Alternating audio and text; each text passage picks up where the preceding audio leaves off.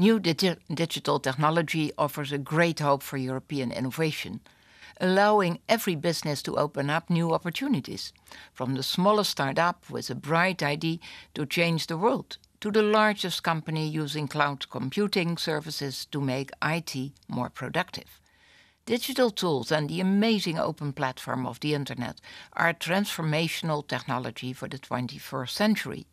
At a time of crisis, more than ever, it's clear to me that we must focus on tomorrow's sources of growth. And it is also clear to me that if Europe is going to lead in anything, we shall have to lead in digital. It's a lead we once had. As we pioneered technologies from GSM to the text message and dominated the market in key sectors like mobile handsets, nowadays, the big ICT giants are the largest companies in the world, but they are American, not European.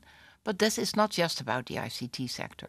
It is about every economic sector that can innovate and grow through digital. It's about the whole economy.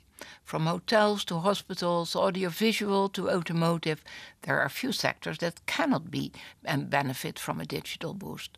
And here are 3 ways we can ensure European technology leadership for the future. First, by making Europe more innovation-friendly.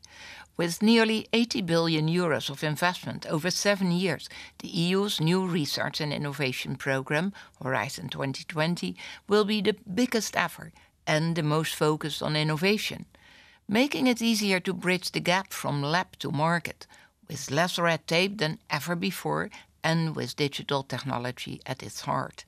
With new partnerships to build Europe's industrial leadership in areas like electronics and photonics, promoting European scientific excellence, including with large-scale projects on the human brain and the new wonder material, graphene, and tackling the challenges of our society, from smarter cities to e-health.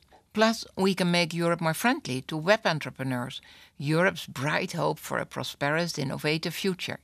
The Startup Manifesto, written by a group of talented European entrepreneurs, contains some ideas how to do that.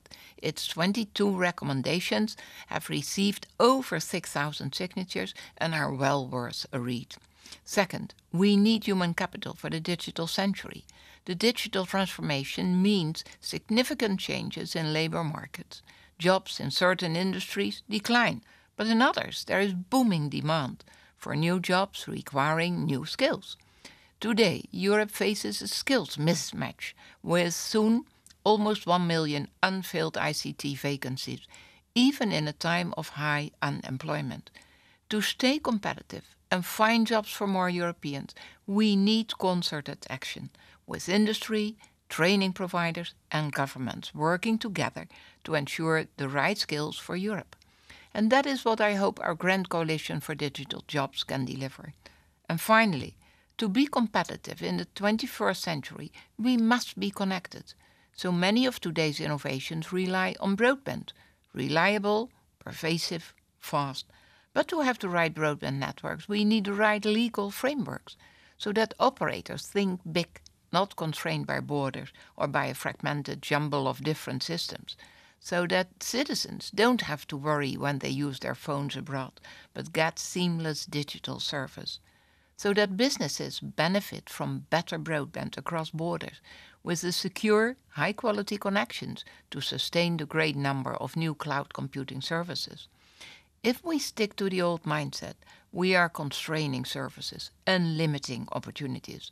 New digital innovations like connected cars or e-health monitoring could be a big step forward. But would they really pay roaming charges?